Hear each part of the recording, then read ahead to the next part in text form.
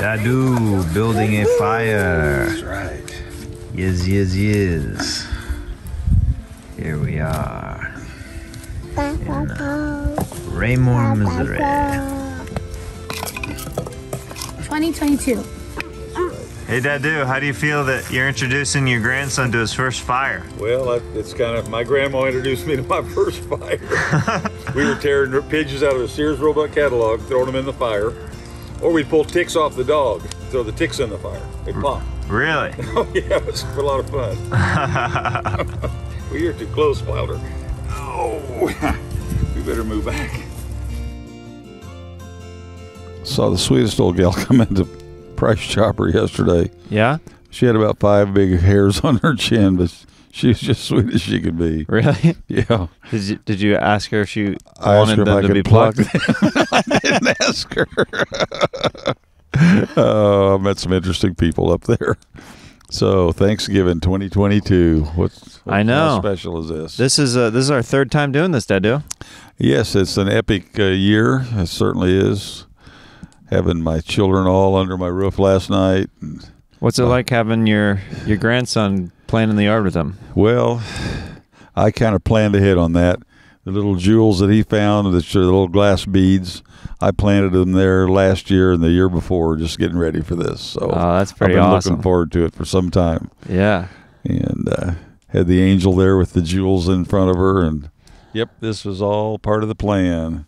But my favorite thing was not my grandson, but my idiot son and my grandson trying to ride around on a little Jeep that's only designed for a 40-pounder, not 240 pounds. Aren't you shocked that I was able to ride on that thing? You're incredible. It was so awesome. I had no idea, but I figured reimburse me for $300 if you break it, and it'd be fine. Why do all the things that you buy at garage sales they go up in value a lot? Because I buy them at fantastic prices.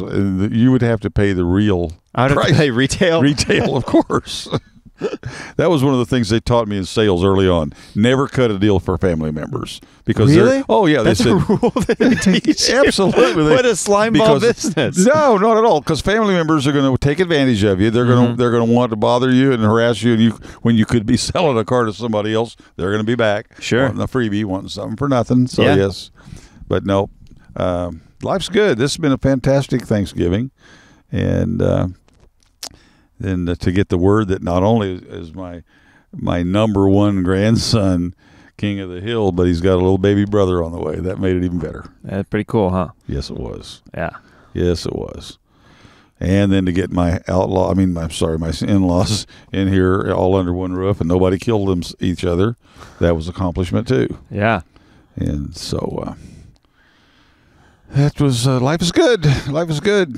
Yeah, I know we're sitting out by the fire in the backyard in Raymore, Missouri, at an undisclosed location. This is God's country, folks. This ain't the left coast or a bunch of liberals on the East Coast. This is paradise here. We're Bible thumpers and gun lovers and.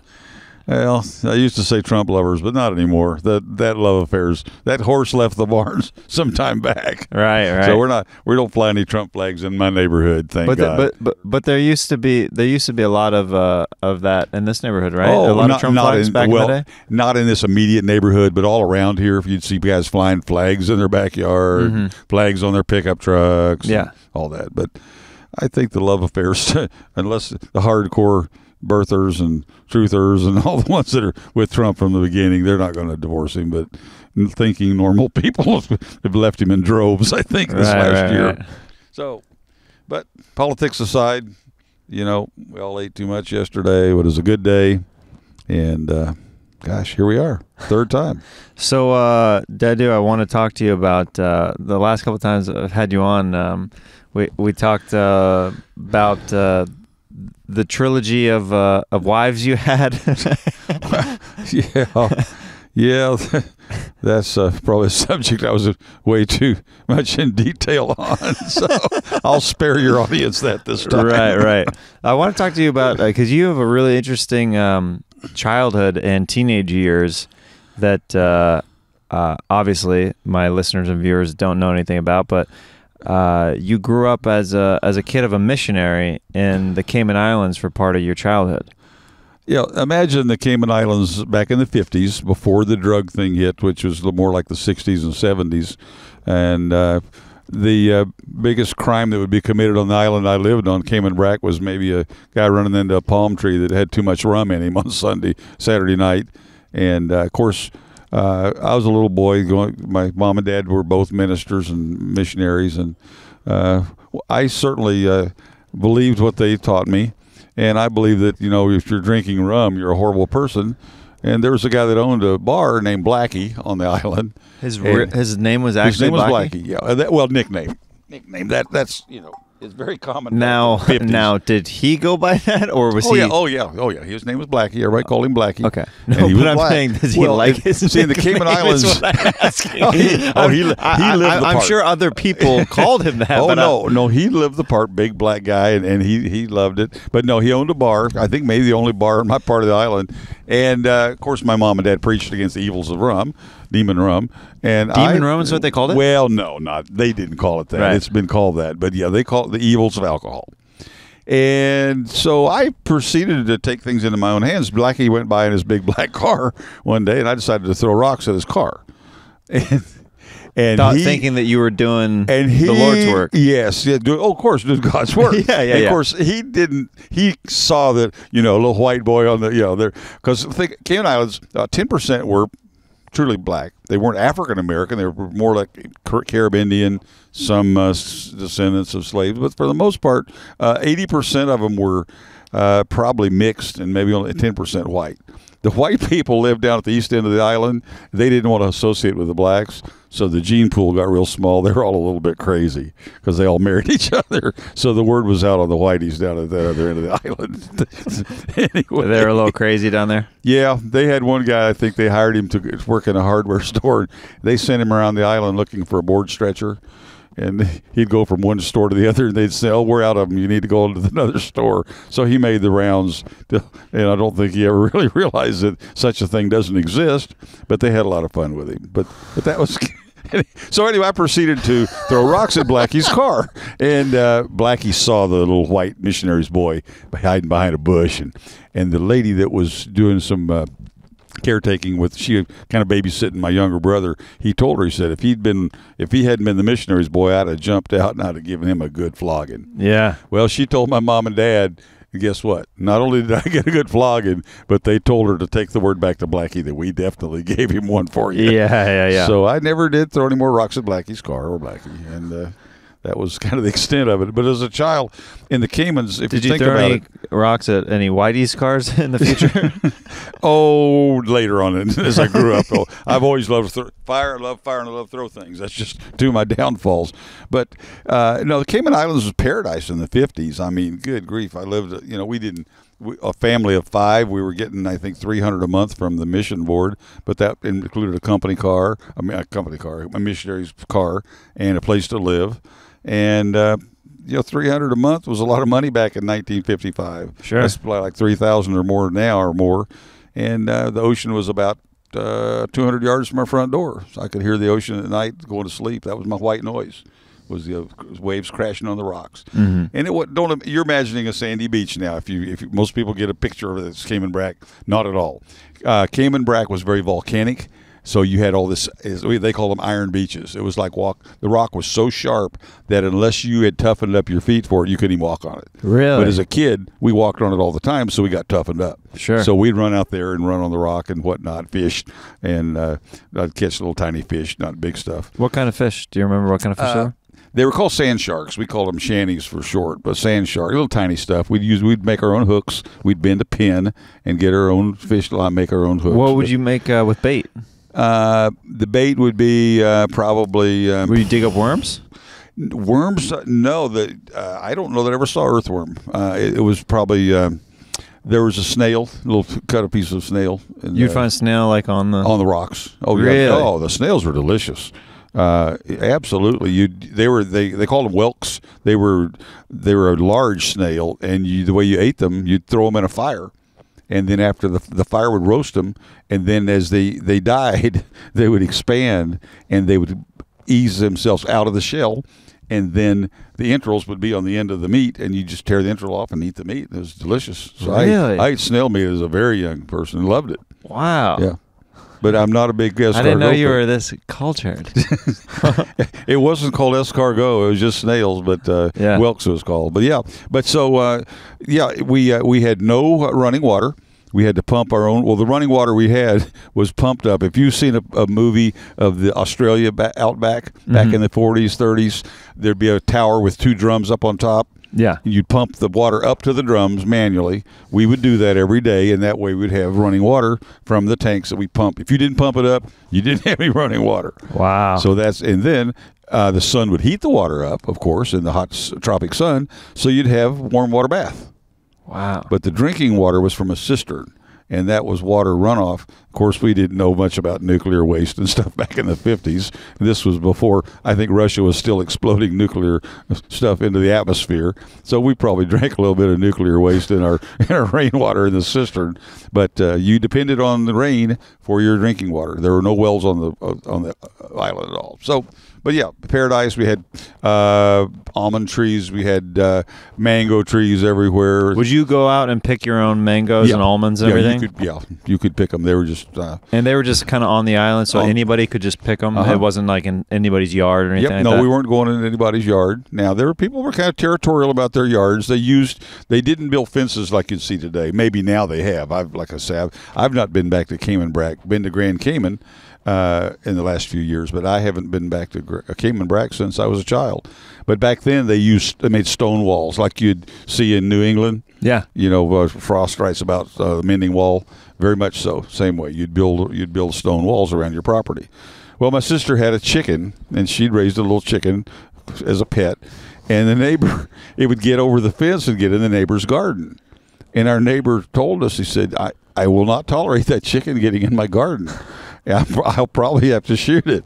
Well, it got into the garden, and sure enough, he shot the chicken with a shotgun or whatever, and he brought it over to us because he felt obligated to at least bring us our chicken back. Right. So we had chicken dinner that Sunday, and I still remember my sister Marilyn cried all the way through the meal while we ate her chicken.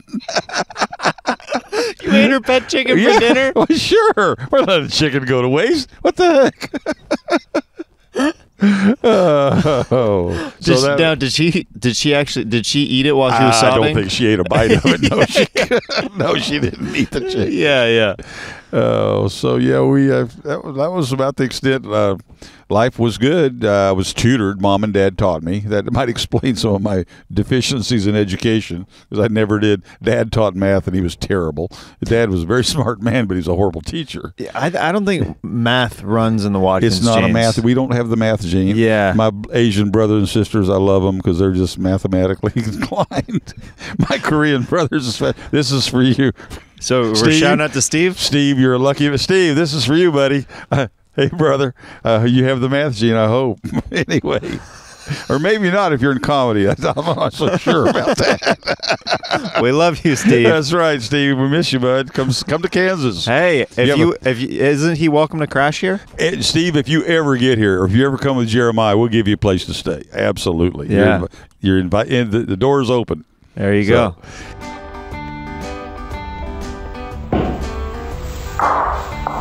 Hey, Dadoo, where did you get that stuff? My philosophy about pool is to try to intimidate your opponent. So I thought I'd see if I could get the intimidation. Where did you get these gloves and these boots? Where do you think I get everything? It's called a dumpster dive. What is going on? This is terrifying. It's dead, dude. That is terrifying. Where did you get that? It's in the dumpster. He's just waving. Oh my goodness. Oh my gosh. So scary. A new costume for stage. Guns hit me, darling. That's Dadoo. So then, of course, now I had lived in Jamaica right before we went to Caymans. You lived in Jamaica, too? We lived in Jamaica almost a year. I didn't know that. When I was about 5 years old, and then from 6 to 11. What was the reason behind living in Jamaica for a little bit? Probably disorganization on the part of the mission board. I think they didn't have a place ready for us yet, or another missionary was still there and they were leaving. How far is Jamaica from the Cayman Islands? Jamaica from the Caymans, you can almost see, if you're up on a high bluff, there's a bluff in the center of the island, kind of like a wedge of cheese. It's about 200 feet at one end and then tapered off to nothing. If you're up on the end of the bluff that was 200 feet high, you could see Cuba from there. Really? And I'm thinking Jamaica is a little farther away than Cuba, so we couldn't see Jamaica. But Jamaica was probably a couple hundred miles, and Cuba's 80 or 90. In fact, my mom and dad went back to the Cayman Islands after I was older, and they had Cuban refugees that actually they put them up overnight in their home that had gotten on a boat and got there from Cuba, that escaped Castro's oppressive regime. And, of course, they were really nervous because sometimes the Cubans would come after them. Yeah. And so they immediately got them on a plane and got them to Miami because there's, as you know, a strong Cuban presence in Miami. Of course. But, those were good times. It was paradise. And then, of course, a little older, we came back home and went to Bible school for a few years and then went to the Virgin Islands. That was a whole different experience. Better or worse? Worse. The Virgin Islands, now we've gone from the 50s to the 60s. Racial tension here. This is early 60s when the cities are burning. Martin Luther King was active, but there was the movement was finally for racial equality was very strong. Now, did you feel that or did you recognize it in the Cayman Islands when you were a kid, that there was racial tension or anything? There was none. The racial tension was non-existent in the Cayman Islands. But in the Virgin Islands, these were descendants of slaves. Different culture. The Caribbean culture was that the heritage from the Caymans was more Caribbean and mixture, but there was a high percentage of blacks and because St. Thomas was American territory and land of opportunity compared to some of the other islands, you would have people from all these other islands that would immigrate to St. Thomas, St. Croix, and St. John. And so I'm there now. I'm 15 years old, and I'm in the Virgin Islands, and all of a sudden now this is a different kind of experience. I got the freedom of kind of getting out from under my folks' wings. I can still remember my first job. I went to work at Soto Furniture Store, and Andre Soto was quite the character. How did you apply for this job? There's a little furniture. He had a furniture outlet on the main drag in St. Thomas, and then he had a furniture store out in the outside of the city. And people would if somebody wanted to look at furniture, they would go from there, and a van would come pick them up and take them to the main store. Yeah. And I was put in charge, and here I am, 15 years old, and I'm put in charge of this little store. And so I would just simply call them and tell them we got people that want to come out to the store. So that was my first job. I think I just walked in there and asked for a job and got it. And I will say this: if you were white, you did have, even then, there's still some prejudice. So you kind of got preferential treatment if you were from there and you were white. It was easy to get a job. Yeah. Plus, the economy was good. Tourism was the mainstay of the St. Croix economy. It was good. My sister went to work at a Virgin Isle Hilton in a jewelry department, and I'm working in the furniture. We both had jobs at 15 and 16. And Andre Soto is kind of a pervert. He did. I can still remember one of the his employees were standing there, and he simply reached over and began to sexually harass this employee in front of. Oh yeah, he grabbed him by the what?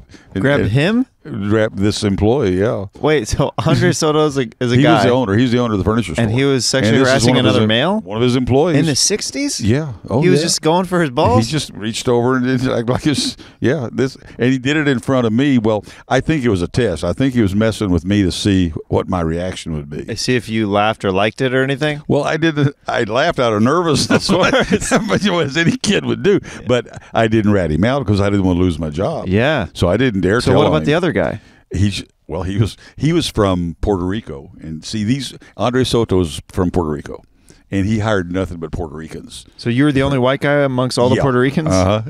And I knew just enough Spanish. He put me with his grandfather to help assemble furniture after I got promoted to the main store. And this guy's cussing me in Spanish. And I knew it. And I knew it, cabrón and puta. And I said, I know what you're saying, and I understand enough Spanish to know that you're not saying nice things about me. Yeah. But one of my most interesting memories of Andre Soto's furniture store, on Saturday, they closed early, and then on the top floor, they had a cockfight. And, of course, cockfights are illegal. Even back then. Oh yeah. And that's a bloody sport. They put these spurs. They put these spurs on these. There's Rum Diaries featured it. I think with one of the famous actors was in Rum Diaries, and they showed a cockfight in that movie. But this every bit is bloody. And those cocks, they'll fight to the death till they kill the other cock. Yeah. And and of course gambling. Money was flowing, man. There's people waving dollars. And so you've been to an actual cockfight before? Yeah, I was there. I never told my mom and dad. I wouldn't dare tell my mom and dad, because it's kind of interesting to me. But Well, yeah. Well, you're the son of a missionary. You don't want to be caught at a cockfight. Didn't want to go to church and say, "Oh Lord, forgive me. I went to a cockfight Sunday." Right. Those are prayers you might say. No, but did you place any bets when you were there? No, you were just like spectating. No, I wouldn't bet. That was wrong. It's okay to go to a cockfight, but you didn't dare gamble. That's a sin. Right. You gotta love the blurred lines of Christianity. Well, Mom taught me. I think that was a Bernice Watkins. My mother had a way of kind of blurring the lines a little bit. Sure. Yes. If somebody else did it, it was a sin. But if she did it, it was a mistake. I feel like that's Christianity in a nutshell for a lot of people. Well, unfortunately, myself included. You didn't say it, but I'll say it for you. So that's one of my. And then, of course, then my last job there, I was working for a gift store. And on the main drag on Krumprinz and Gotti, I think is the name of the main street. How long did you work for Andre Soto? I worked for him. For about a year, I think, and then I moved on. Did you only saw him sexually harass one person in front of you? Well, but he had a secretary that, oh man, she was hot. She was probably about 35 or 40. Yeah. Big boobs, and she was pretty, and he'd sit there and play guitar, and he could play the Spanish flamenco type guitar. Oh, he could finger pick and everything. He could go all over that guitar, and he would sing, "When you get to the number one and drive it home," and then he'd go through the different number. When you get to, and it was pretty vulgar, but it was funny. What do you mean? What do you mean? Well, we know what Drive It Home was all about, and it was sexual all the way. And she just I'm not familiar. And she. Well, drive it home, of course, means driving it home. Right. So, and he would follow up with some more graphic stuff than that. Like what? Do you remember? I don't remember, but I will. The funny thing about the secretary, she had a problem with pronouncing words, and she couldn't. A sheet of paper was a shit of paper. So she was Puerto Rican as well? She was Puerto Rican. Yeah. And if you had to go wrap something up, she had to go rape it up. You just go have to take a shit of paper and go rape it up. So it was a trip, but then I moved on to the gift store, and the gift store is kind of blah after Soto Furniture. Truthfully, I'm in there just wrapping. Well, yeah, that was cockfights and big boob secretaries, and that was epic. But yeah, I moved on from that, and I'm basically tourists would buy stuff. This was back when it was a duty free before all this free trade, and so St. Thomas was duty free. You could spend up to so much money and not have to pay duty or import taxes. So we would, a lot of times tourists bought stuff they didn't want to lug around or take back to the cruise ship, so they would just mail it home. And we'd wrap it up and send it home for them. So I learned how to wrap a package properly. You learned how to rape up a package? I could rape up I could take enough shits of wrapping paper and rape those packages. Right. Yes, sir. I'm good at raping packages. Yeah. So it makes sense. You worked at UPS years later. Yes. So then we come home, and then back into a conservative environment. Now, after all this, I go back to a Bible college. Now, let's rewind a little bit, because we're covering a lot of years. A lot of years in a short amount of time. Okay. Let's rewind a little bit. We'll get to Bible college here in a bit. Okay. But let's go back to so Jamaica and then Cayman Islands, all between the ages of 5 was Jamaica and 6 to how old? 6 to 11. So 5 years in the Caymans, and then 2.5 years. So what was school like in the Cayman Islands, and did you have like any girlfriends or love interests or anything like that? Were they white girls? Were they mixed? Not in the Cayman Islands. I was a little boy, and kind of I didn't really have it. That all happened just about the time I turned 12, 13. And because I was very, very aware of sexuality by the time I was 13 and lived in the Virgin Islands. Why is that? Well, for one thing, we used to go to church. There was if you've seen the movies of the first surfers back in the 50s would buy an ambulance because they like to get their surfboards in a long covered vehicle. Right. They could fit them in there. They'd fit them in there. So they converted them over. And, well, we had one like that, only it wasn't for surfboards. It was to take people to church. And they had benches down both sides of the back, and we'd sit on those benches. And I'm now 13, 14, and I'm seated next to this probably 18 or 19-year-old black girl. And she would pull her skirt up about halfway up her thighs, and she sat next to me. She knew what she was doing? I think I'm pretty darn sure she did. And I never complained about it either. I didn't find any problem with it. What, she would hike it up and then she would kind of look at you to see how you'd respond? I think it was just kind of their nudity and immodesty. It was not uncommon. The girls that were going to school, of course, they'll walk to school. They'd have school buses. You'd see a girl stop on the side of the curb, just pull her dress up, squat, and pee. Really? Oh, yeah. And the boys, in Tortola, in downtown Road Town was the capital. Downtown, there were the boats would come into that harbor, and there would be guys in their teens diving naked. The tourists would throw money in the water, and they would dive down, bring it back up in their teeth. And so my mom would cover my sister's eyes.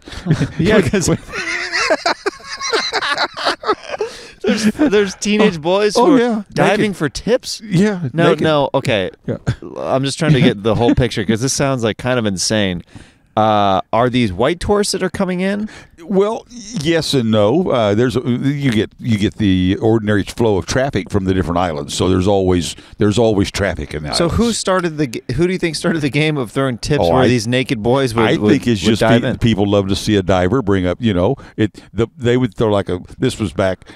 I'm sure these weren't dimes. These are probably quarters or 50-cent pieces. But the guys were good enough divers. They could find them. Yeah. That's wild. Mm-hmm. The water was, keep in mind now, back in the 60s, the pollution, I think, is worldwide. The ocean was clear. I mean, the water was, extremely clear, even in a harbor environment. So you could see the coins with the sun reflecting off of it. You'd catch it. You betcha. And but I can still remember my mom covered my sister's eyes. But it was because there's all these teenage boys in there, and in the Christian church, they're modesty and nudity. You're trying to cover that up as much as possible. So the girl on the bus, she wasn't wearing panties and she would hike up her skirt? Well, I don't know that. I never got that far into the deal. My imagination, maybe. Yeah. She was just probably getting comfortable. It's hot. There's no air conditioning now. You're talking the tropics, and it got hot. Right. And man, I'll take it, get funky in there. You talk about. Get a little funky in there. Little pee and vajayjay smells. At the time, I didn't know what all that was. Probably a little bit of all of that. Yeah. So yes, I had good memories of her. She was my sexual awakening, I guess you'd say. Was she the first girl that started kind of revving your engines a little bit? Yeah, and it was downhill from there. But yeah, and then I got over to St. Thomas, and I was attracted to. There was a missionary's daughter that I forget how I met her, but my first date was a walking date. I didn't have a car.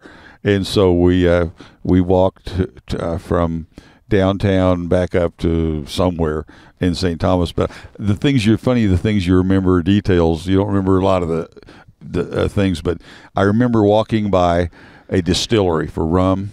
Yeah. It was Ron Rico rum, and they distilled it right there in downtown St. Thomas, one of the side streets. And man, the smell of rum being made is horrible. I mean, it's just got a funky smell. I never liked rum Probably because you grew up around that smell and stuff like that. You grew up around the distillery. Yep. I never cared for a mixed drink. I mean, I would learn to drink it, but as far as just, it was just kind of something I stayed away from. Hey, Dadoo. How come you have your black Wiseman all the way over here in the corner? It's not Christmas time yet. I'll bringing him out here just right after Thanksgiving. We're gonna. He's the only one of the three that I have. So. Dr. Thunder Diet. How come you get Dr. Thunder, Dadoo?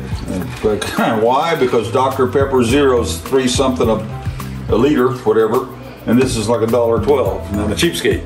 I'm an old guy. Old people, we'll drive across town to save $1 on some soda pop. Who cares if you burn $10 worth of gas? And I still remember. This is back when I was at the furniture store. I still remember the day that Kennedy was shot in 1963 because I was there, and I remember tuning the radio, a Grundig German radio. Japan wasn't making radios worth of crap back in the 60s. Yeah. This was back, they called it Jap crap back then. And in fact, this was actually, 63. And the Japanese got strong in electronics in the 70s and 80s. But I can still remember, and yes, at Andre Soto's furniture store, that's when you found out JFK died? Yes. So what was going through your head because how old were you at that point? 15, you said? 15, yeah. So what was going through your head as an American? It was a shock. The big thing is backtracking back to the Caymans. I still remember the Cuban Missile Crisis.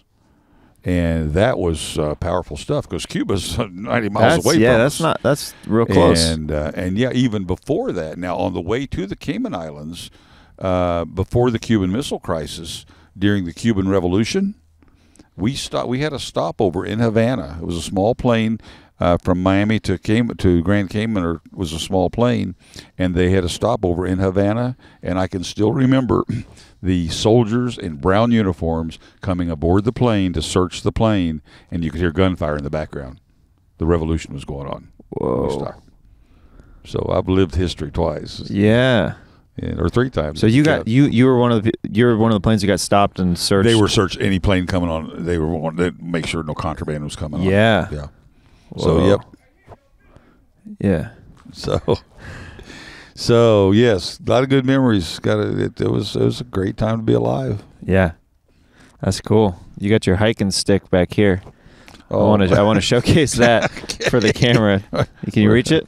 Oh yeah, man, and you figure man's got to be prepared, right? Yeah. So my dad showed me this hiking stick, and then at the tip of it, you want to pull that off? He's got a full. Well, you never know when a rabid raccoon or you don't know. I mean, that's just self-defense. Purely, I'm not in offensive warfare, but I do believe in protecting myself. Sure. So yes, we're ready for anything here in the Midwest. There you go. I need to doctor it up a little bit so it doesn't look quite so threatening, but it's yeah, it looks pretty serial killer-ish right now. Yeah, it does, doesn't it? But it's a good piece. It's a good piece.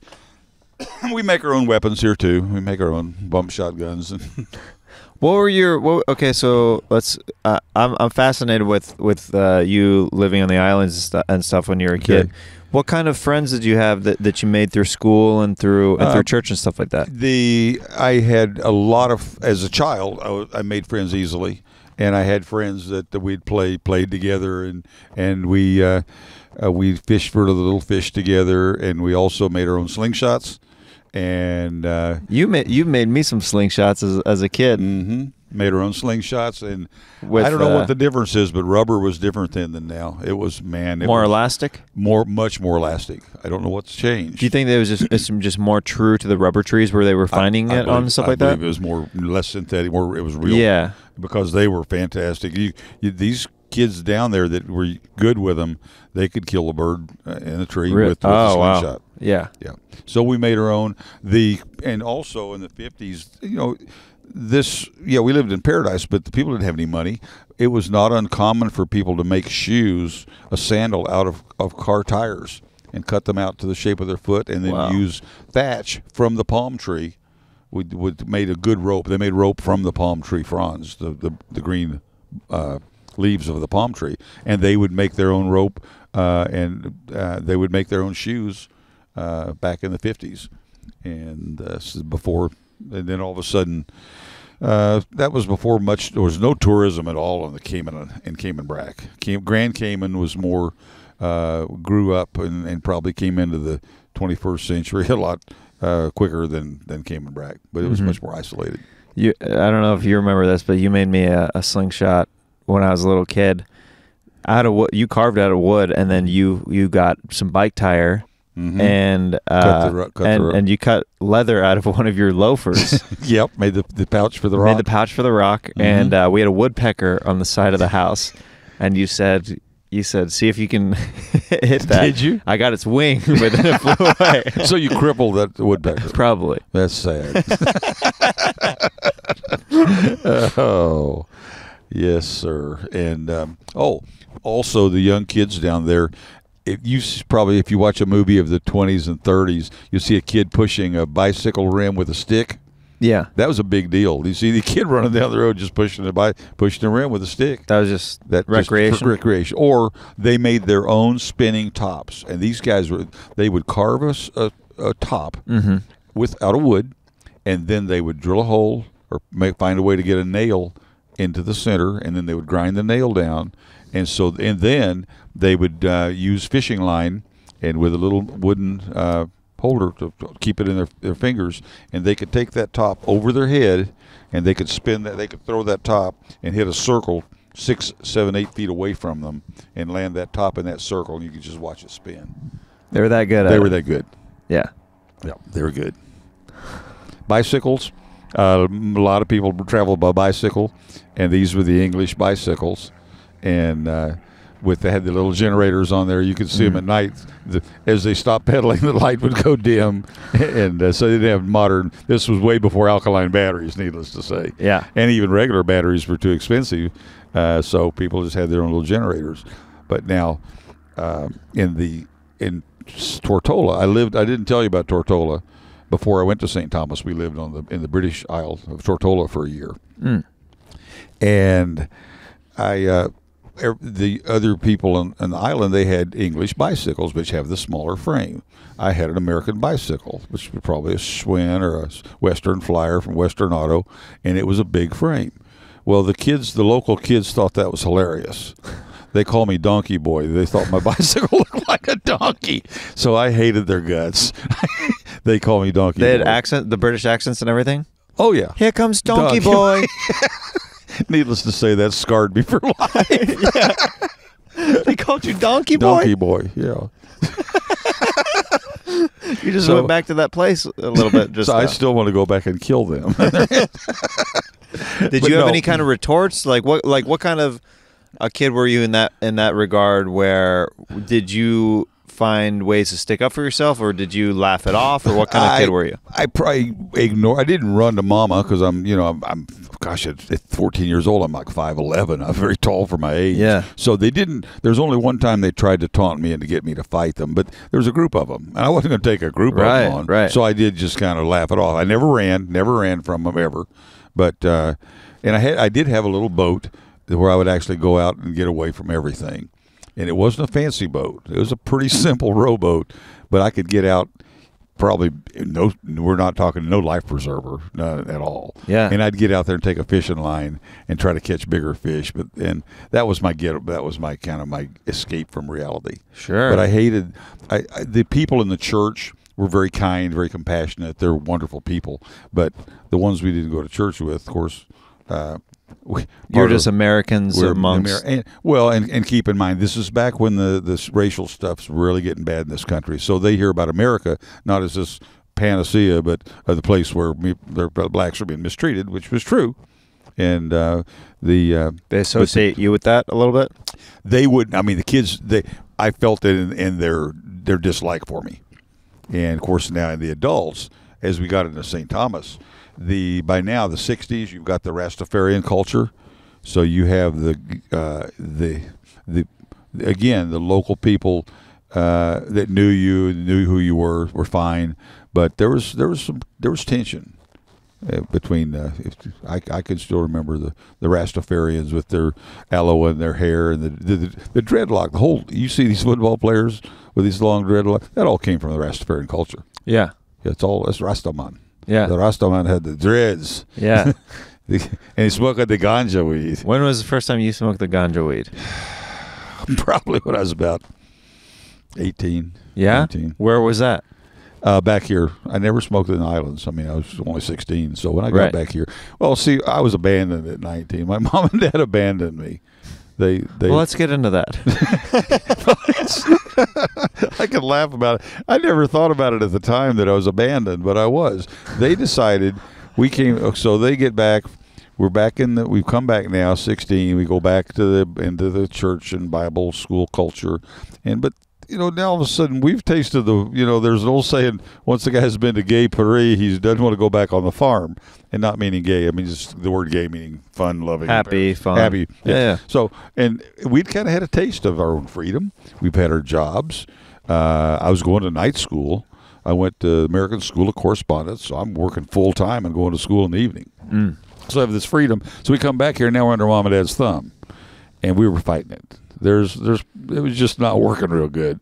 And Mom and Dad chucked it. They gave up. Rather than stick with us in probably the most formative years of version, I think, of any teenagers is about the 18, 19, 20 years when they're making life decisions. They bailed on us. They went back to the Cayman Islands for another 5 years. So you were just in the States and had to figure it all out, or what? Oh, no, they figured it out for us. They wanted us to keep the house, so we could make their house payment for them. That way they didn't lose their equity in their house. And so you and Aunt Marilyn had we had the Mom and Dad's house. Hoof the house bill? Of course. Well, from the time I was 13, what time I had a job, I gave a third of everything I made to Mom and Dad.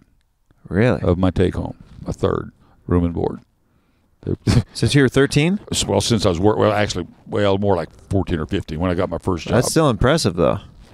Didn't have much choice. Yeah. But no, they told us when we moved from Tortola to St. Thomas, they let us know. We went ahead. The missionary board hadn't authorized us to go, but we were supposed to have really gone there to begin with. Mm-hmm. And then, well, it's not ready. Go here. Mom and Dad said the only way we can afford to live in St. Thomas is if you guys will help us. Mm-hmm. So, and we wanted to go to St. Thomas, so we were motivated. I never had any complaint about the board at the time. Now, later, when I got back to America, that's a different story. And my dad had health issues, and wasn't able to work, and had what were his? Because I know from my memories of Grandpa, he I kind of have a strange kind of like recount of Grandpa, just because when I have good memories of him where we'd like listen to Royals games and stuff together, mm-hmm. but a lot of times he would kind of be in his own world where we'd be playing with Grandma. He'd be kind of always doing his own thing. Well, that was mainly drug induced. My dad was pretty heavily hooked on pain pills, narcotics, Valium. I don't know how much was this opiate, this new stuff. Because he was World War II. Dad was in Philippines in World War II. He served with honor, and honorably discharged, but he was badly emotionally scarred from the war. Dad was a company clerk in his unit, and he would have to send back the effects of the guys that had died in battle. And write a letter to the parents. He had to write the letters, saying that they had passed. Oh my goodness! So he brought that back, all that baggage back with him, and he was a very reserved, quiet man anyway, and so it messed him up. Yeah. Because I one thing that I always kind of associated with him was he had restless leg. He was always doing this, and I do this just out of like more of like an ADD thing. I think I have it too. If I'm real tired, if I'm exhausted. Oh, you start doing this? Just can't get comfortable. Oh yeah, just can't get my feet in the right position. Sure, but came back, and then now all of a sudden, Mom and Dad's got their controls on us, and we're kind of had a lot of freedom. So they decided to go back to the Caymans, and now I'm working at went to work at Hallmark Cards. When they were going back and forth to the Caymans, was he just at a place where it was hard for him to? I mean, he was the pastor at these. How much was he preaching, and how much was, because you said he had difficulty working in some capacities. He had difficulties working and doing anything for any length of time. But as far as a minister, he was able to function. Mom was a much better preacher, much more of a people person than Dad was. But Dad was respected. We used to joke about it that Mom was treated like the queen in the Cayman Islands. Many years later, decades later, people still sent her money, and we're not talking about $10 or $20. They'd send her hundreds of dollars just as gifts at Christmas time, thanking her for her time there, because they genuinely loved the people. And they got involved in the people's lives. They didn't live on a big house on the hill. We mixed with the people. We associated with them. We socialized with them. One of my favorite stories about my father, we would have church socials on Saturday night. Mm-hmm. And Dad, not that Dad was a hustler, and certainly. No, that definitely doesn't run in the Watkins family at all. Dad was in charge of selling popcorn. And so Dad came up with the idea that if you got this big cardboard box and put a strap around the box and wore it, and you had the popcorn right there, Dad came up with the idea of a false bottom in the box.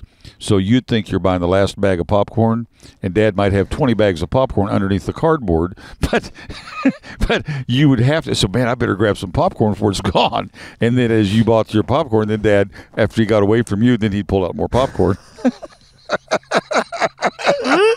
That's my father. Wow. That was my dad. So that's where you get your salesman techniques from. Well, between my mom and my dad, I never had a chance, right?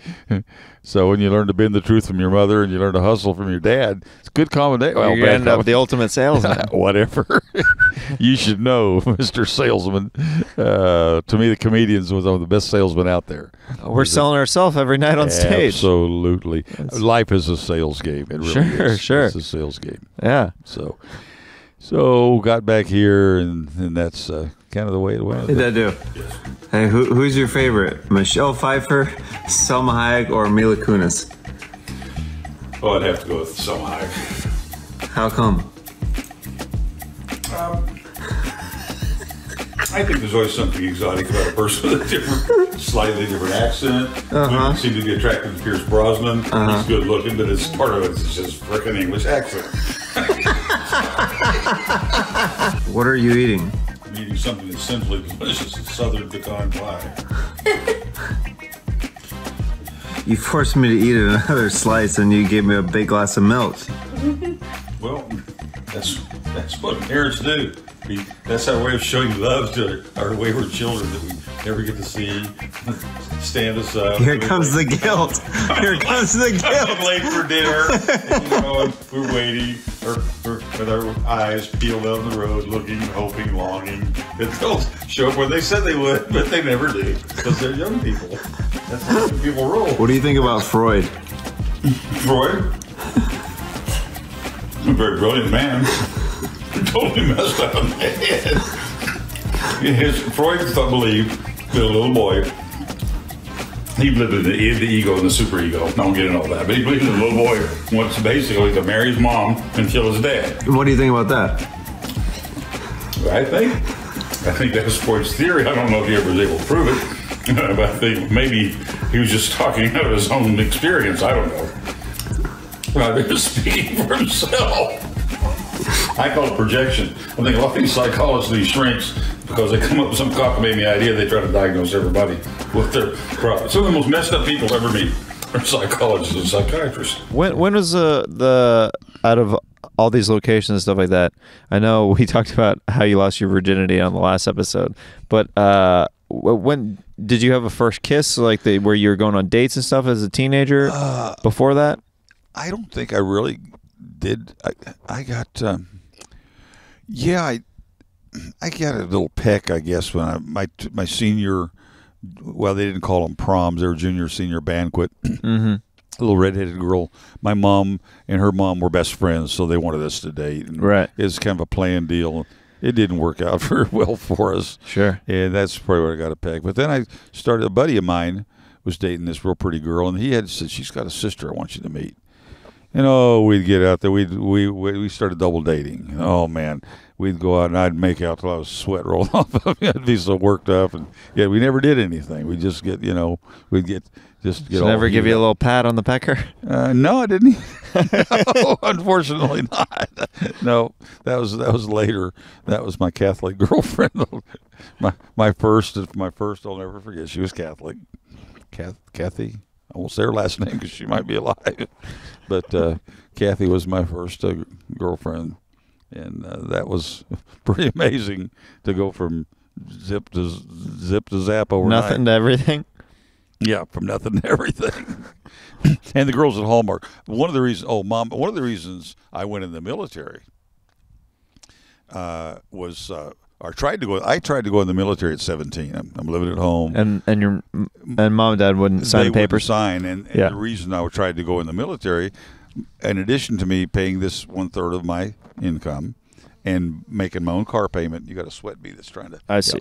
And other than, so I'm giving them my income 1/3, and I'm also paying my own tuition. I'm making my own car payment, my own insurance. They tried to tell me who to date. And they didn't like the fact that I was dating the girls across the street because they were a different religion, and mom didn't approve of it. And that's when I tried to go in the military. Yeah, and then that was the final. And point. that was also the shot across the bow. They realized that they'd lost control, that we weren't kids anymore. Yeah, we're now 18, 19 years old, and well, especially you doing all that stuff. You work in your own job. You're paying for your own car, and then you're also full-time job. A senior in high school. I've got a janitor job. I'm working 2:30 to 11 o'clock at night. And I did a little bit of janitor work with you back in high school. Yep. Do you remember that? Mm-hmm. The doctor's office. That's right. You did. Yeah. I do remember that. Yeah. Yes, sir. So it was all kind of wild and crazy, but no, mom and dad. So now we go from one extreme to the other. Now total freedom. Now I go to church if I want to go to church. That's an odd thing that extremities are part of the Watkins life. It would appear that is a part of them. And unfortunately, that was the nature of even the religious nature of it. It was all, there was a lot of extremism in that whole makeup of the religious nature of my childhood and young adulthood. For example, I would go to church on Sunday night, and I'm not proud to say this, but my sister and I are sharing a home, so I have no restraint. I would head for downtown and go to a strip. There's called Strand Art Theater. I still remember it to this day. Yeah, burlesque. And I would go after I'd gone to church on Sunday night. I'd head for a burlesque show. Really? Yes. Well, that's a new take on a double feature if I've ever heard one. Yeah, there's some double D's there too. I learned that a woman can twirl. When you can see them twirl those little spinning things opposite directions, it's amazing. The nipple tassels? Yes, the nipple tassels. Yeah. Yes. Yeah. But now, where it got really, my favorite was in the Marine Corps. So would you feel, wait, before we get to the Marine Corps story, would you feel any kind of like remorse or anything after you went to the burlesque show after church on that Sunday night? Oh, I would when I went back to church. There's something I didn't feel at the time. But I'm certainly I felt it after. I'd go to church and I'd feel like crap. I did wrong, Yeah. Sorry, and ask God to forgive me. But then would you go back to the burlesque show the next take weekend? A break for a week or so. Oh. No, I'll tell you what. So you said, and then in the Marine Corps. Well, in the Marine Corps, now all of a sudden, that was when the final straw, man. It was I was done for. By then, in the Marine Corps, we'd go on summer camp, and we're going here. Imagine California in 1968, 69, when everything's just going wide open with drugs and sex and free love, and man. Go out there, and I still remember I could see a girl on stage dancing, and she could put 4 quarters on her belly, and she could either roll the end 2 quarters into her G-string, or she could take the center ones. Most amazing torso muscles I've ever seen in my life. Wait, what do you mean? She could take with her muscle or with her stomach muscle. She could move those quarters. She could flip those quarters. I'm serious. I figured, doggone, what else can she do? She could do that, right? That was at a concert that you went to? No, that was at a strip joint.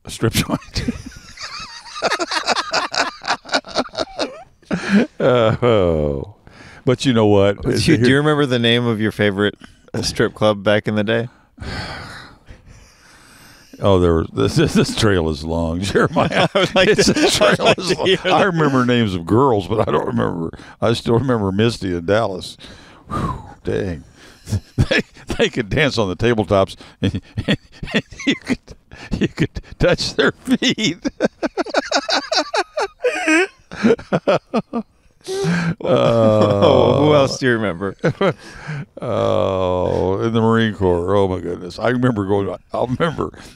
Well, I'm still on active duty, and I go to. No, this was on a summer camp. We go down to. They tell you go out for the first day. You get out to California and say, okay, guys, now Tijuana is off limits. And if you go down there and we have to bring you back and pull you out of the Tijuana jail, you will get busted. Yeah. You'll have the MPs from the Navy bring you back. Sure. And then you'll get busted. You'll lose your rank. Well, we still went to Tijuana anyway. And I can still remember sitting in this bar in Tijuana, and this dancer is completely nude. And this guy was tipping real good, and she just walks up to him, and he's seated, and she's standing, and she just proceeds to put it right in his face. And I can remember him having kind of lingus right there. Right in front of you? Oh, yeah, right at the club. This was Tijuana, man. It was wild open. You little boys on the street, you want my sister? She's virgin. The little hustle. Oh, yeah, the little boys would be hustling, pimping their sister or their mother, whatever. So it was wild down there in the 60s, man. It's crazy. Yeah. Is that one of the craziest things you saw in Tijuana? Yeah, I got a little in Tijuana, too.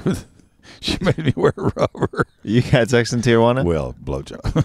Oh, she made you put on a condom for a blowjob? Yeah. Yeah. That sucked. Well, for her, it did. But yeah, it was. But the clubs out in California were wild. I can still remember a club where you go in the bathroom and look through. You can see a guy shooting up in the stall of the bathroom. Really? Drugs were everywhere. It was crazy back then. What's the hardest drug you've ever done? I've never done anything more extensive than acid. Yeah. Yeah. Acid. Yeah. Cocaine? Never done coke. Interesting. My philosophy is if it's anything more enticing or more addictive or more dangerous, or as far as to me, being my personality, I probably should stay away from all of it. Yeah. But I didn't want to take the chance. Yeah. And there's a joke. Well, there's an old saying about coke. The cocaine is God's way of telling you you're making too much money. It's expensive. Yeah. And talking to people that have used it, you can drop a couple $100 in a matter of a couple hours. Oh, yeah. Do you, you said you've had some acid trips in your day. Do you remember any specific visions or any, trips that you had? Yeah, I can remember one in particular where I'm I'm looking in a mirror, and it's like I'm going back into, I'm looking at a Neanderthal man. I'm not looking at me. That's when, it was pretty spooky. What do you mean you were looking at you looked at your reflection? Like I changed. Don't they tell you to not look in the mirror when you do acid? No, no one ever told me that. No. I'm pretty sure that's something that they tell you to not do. I get that now, but no one ever told me. That's something that I've heard. It could be misinformed. I've never done it, but I've had a friend. I had a friend who used to do acid. Bad trip. And they said that you shouldn't look at yourself. There was just one buddy of mine. He said you shouldn't look at yourself when you're tripping because if it's a bad trip, you don't know, you're messing with yourself and your own reality and everything like that. Makes sense. Yeah. Makes sense. So you look like a Neanderthal version of you? Mm-hmm. Like I'd gone back thousands of years. Yeah. It was weird. And now another time, my brother and I were, Paul and he liked to do acid. We do some acid together. I can remember going to the swimming pool at the apartment we were staying at, and I can remember the clouds and stuff like that, but really powerful marijuana. Today's marijuana, if you do enough of it, you can get a little trippy. Mm-hmm. It's they say that the average THC content of a joint back in the 60s was about 3%. Yeah. And now you're talking 25 to 30% THC on marijuana. So it's much more powerful. But doesn't take near as much to get high either. You just have to smoke a whole doobie just to get off. Nowadays, you 2 hits of a good that kind of pot would achieve the same objective. You're on another planet. That's right. But I'm reading this book right now. It's very interesting. It's about the study of people who believe in something called astral projection. Have you ever heard of that? I have heard of astral projection. I don't know a lot about it. Yeah. But, so basically, like back in the day, I guess it goes back to even Egyptian times. They have like paintings on the walls where they believed when you were in a sleep state that that the spirit. There's some barking spiders out here. Yeah, they're known to inhabit my backyard. I have to fight them off sometime. Sure. Basically, the belief is that there's 2 bodies: the physical body and the spirit. Okay. Basically, and that people who can learn how to astral project, like when they're in a deep meditative state, Could leave the body. Yeah.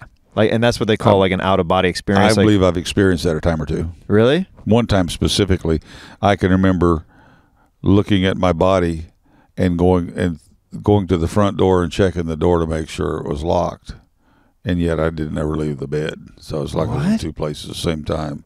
When was this? This was years ago. Was it when I was alive, or was it? Well, I didn't. Was it before? When you were born, I didn't do any kind of a drug for like 15 years.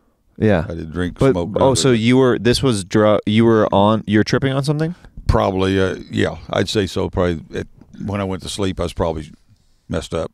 Yeah, and also I think some of it you can even control your dreams with. That's like lucid dreaming. Yeah. Mm-hmm. That's what this book that I'm reading is talking about too. Is there were some books that they probably weren't good for you. But there's a guy named Carlos Castaneda that wrote some books back in the 70s called Journey to Ixtlan, and he got into peyote and astral. Basically, he was in astral projection with peyote. Oh. And some of that peyote, the Indians, it's a part of their religion. Sure. They use it in religion. But that's some pretty powerful stuff, the peyote is. Wow. And but yeah, I think astral projection, deeply religious people would probably say some of that's demonic. I don't think you can label. Yes, I do believe in evil. I believe there's evil. I think some of these murders and stuff, I think some of that is pure, unadulterated evil. But I think there's a whole lot of stuff that's just psychic, that's not either good nor evil. It's just our minds are pretty amazing things. Right. And we can do amazing things. In fact, when I was in this, I didn't realize it till years later, the LSD experience was pioneered by Timothy Leary, back in the 70s. And Timothy Leary government was giving him pure Sandoz LSD 25. And to experiment with. Yeah. And he said he was communicating with extraterrestrials, and they cut him off. Yeah. And then Timothy Leary also had something called the womb tank, where you cut off all sensory. It's a sensory deprivation. So it's like a float tank now. It's a float tank. Yeah. In fact, float tanks are very popular now. That's what I heard. In fact, I wanted to try one. Do you want to do it the next time I'm in? I would love to in California. Yeah. Next time I'm out. Yes, sir. We'll go to. I've never done it, but people told me that I should. Well, you cut off all sensory, and the mind is isolated. And yeah, I hear that's powerful. And he was duplicating some of the same experiences with LSD in the womb tank. Wow. And he was also trying to communicate with dolphins.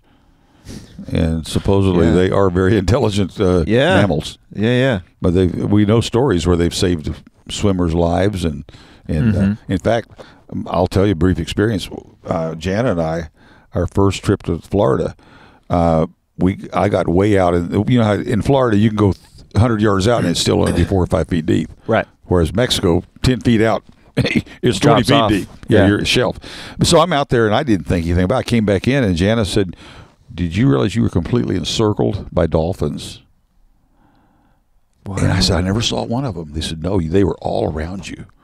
I don't know if they were protecting me or if there's a shark nearby. Yeah. But they are known to protect people. There might have been a shark that was circling you, and the dolphins. I don't know, but being protective. I guess I'm here for a reason. I'm not sure why. Yeah.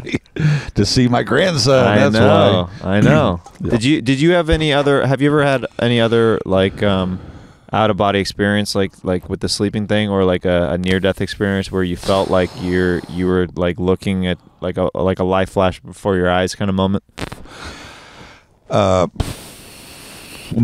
I haven't. I've had what I think one supernatural experience when your sister Jessica, the night she died. I may have told you about that. I think I might have before. I don't know. I was working on, I still remember, a black RX-7 in my garage, and I was doing some body work on it, and a powerful something came over me, said you're being visited by heavenly creature or creatures.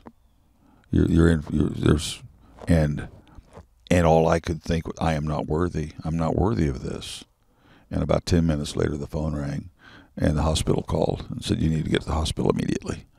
And I think at the moment she died, I think the angelic presence kind of came by, or maybe it was her spirit leaving the earth that came by me. Yeah. But that's the most powerful experience I've ever had. Wow. Well. But on a brighter note, yeah, we've the joy of seeing the grandchildren and see my daughter now that is also given me a grandson, and seems like the plans are for maybe another baby there. So life's full. Life's been good. Been awesome. It's been awesome doing another episode with you on the podcast, Dadoo. Well, I have enjoyed it. I hope I didn't say too much or run my mouth too much. No. I always ask you to run your mouth. That's what the people love about you. Is you're unabashedly honest on the podcast. And well, if I've offended anybody, all I can say is I've said the same thing I said a year ago. I love everybody. I don't judge people by the color of their skin or what their sexual persuasions. I feel like we're all a child of God, and we're all trying to find this path to happiness and joy. I just want that for all my listeners. Yeah. All right. Love you guys. Thanks for tuning in.